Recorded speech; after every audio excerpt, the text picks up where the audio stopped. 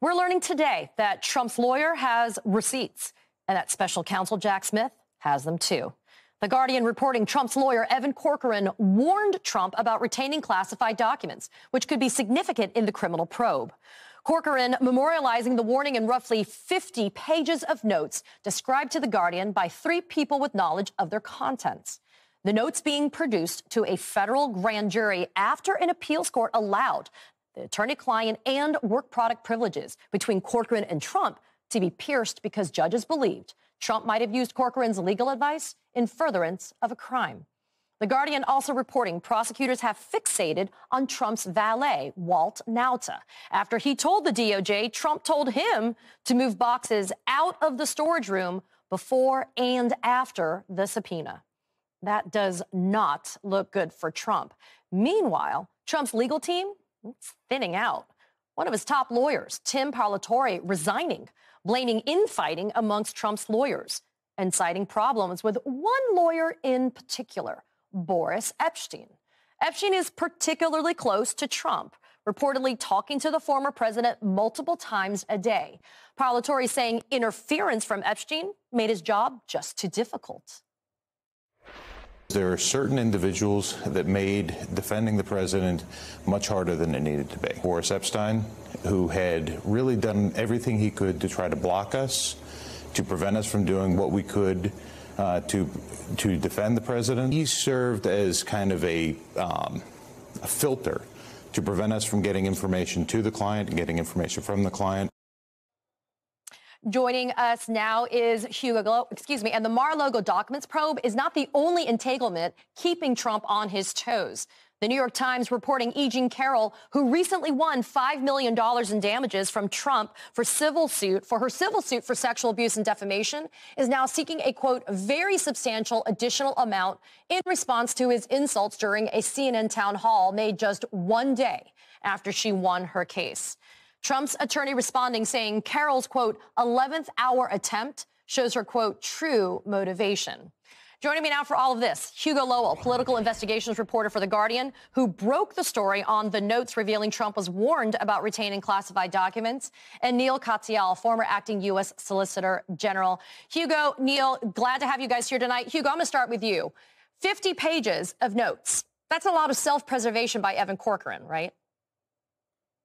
Yeah, and it's what's in the notes that really piqued the interest of federal prosecutors working for the special counsel. At least 2 points in particular, according to our reporting.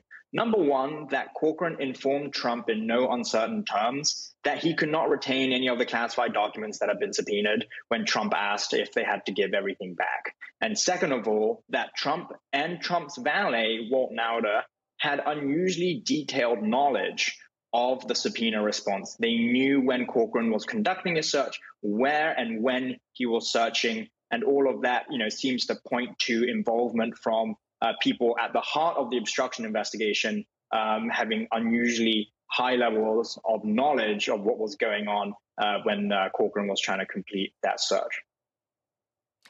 Neal, Evan Corcoran warning his client, Donald Trump, that he could not retain any classified documents. I mean, doesn't this evidence make special counsel Jack Smith's case on obstruction a layup now?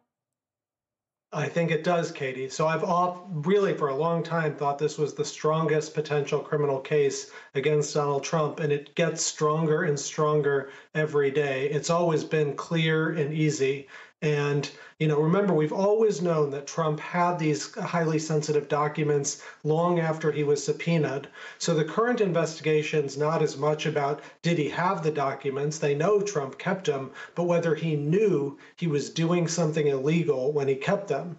Now, in an obstruction case, a target wants to play dumb. He wants to convince prosecutors, look, I didn't know I was doing anything wrong. And normally, Katie, acting dumb isn't, shall we say, the highest of hurdles for Donald Trump. But in this case, his own lawyer's notes show he needed to hand the documents over and that it looks like he was manipulating them, according to Hugo's phenomenal reporting. And if true, it makes an obstruction case, as you say, pretty easy. So, Hugo, you're also reporting, quote, the notes revealed how Trump and his valet had unusually detailed knowledge of the botched subpoena response, including where Corcoran intended to search and not search for classified documents at Mar-a-Lago, as well as when Corcoran was actually doing his search. So, Hugo, how much do you think Jack Smith would need Trump's valet, Walt Nauta, in building his prosecution of Trump?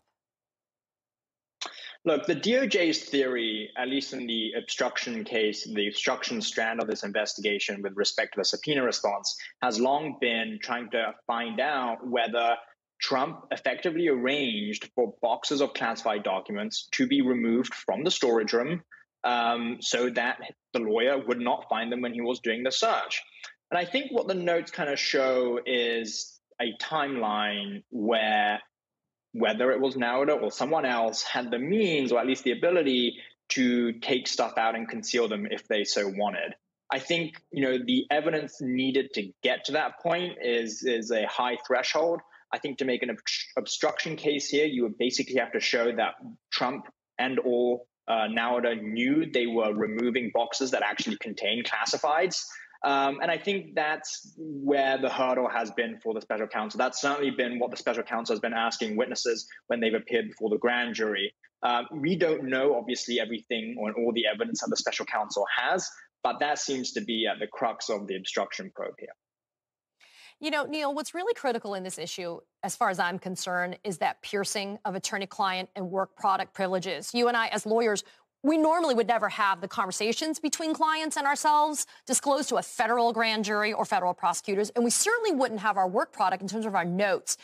In this instance, though, not only was it a trial court judge, but an appeals court said, you know what, there's enough evidence of crime fraud here to be able to sustain piercing those particular privileges. Considering all of that, do you think we're at the point where an indictment should be about as imminent as possible? I do, Katie, and you've hit it exactly on the head. So when a client comes to talk to me, let's say a criminal defendant facing jail time, normally those conversations are privileged because I need to be able to defend that person, and that person needs to be able to talk to me openly and honestly.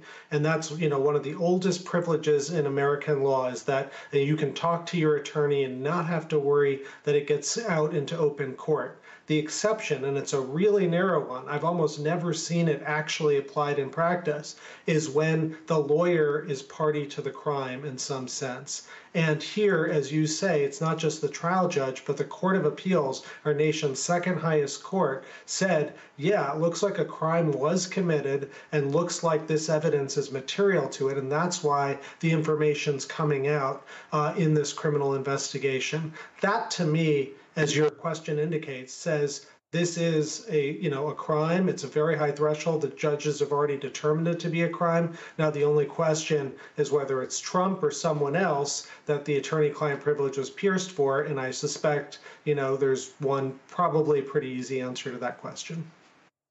So, Hugo, let's take a quick listen to some more of what former Trump lawyer Tim Parlatore had to say about Boris Epstein.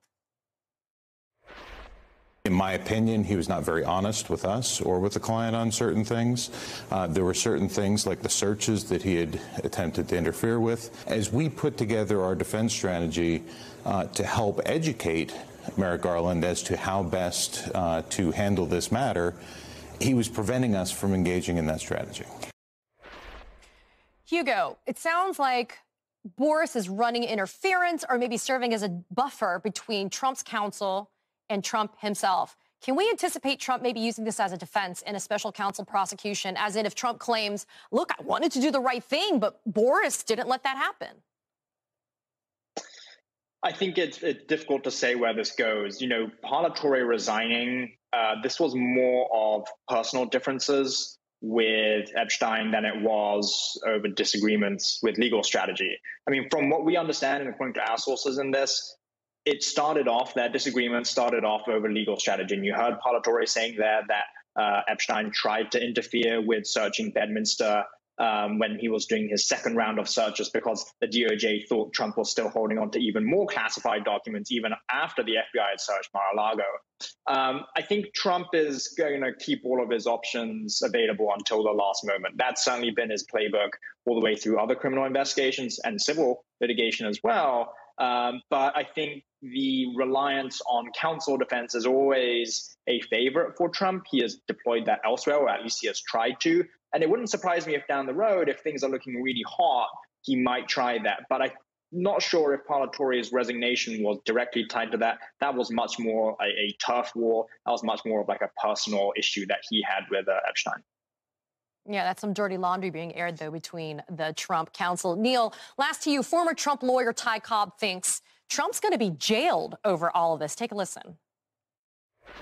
All they really have to do is show that Trump moved these documents at various times when DOJ was either demanding them or actually present. I think this obstruction case is a tight case. And yes, I do think he'll go to jail on it. I mean, Neal, Ty Cobb joining former Attorney General Bill Barr in this assessment, as well as former Trump fixer Michael Cohen. Now Parlatori saying, peace out, I'm not going to be involved in any of this. It sounds like Trump's former lawyers know when to abandon ship. I agree. It's never, Katie, a good sign when your legal team is falling apart before charges have even been filed. But I have to say things are looking particularly bad when one of your own former attorneys is predicting you're going to go to prison, which is exactly what happened here, and as well his former Attorney General Bill Barr.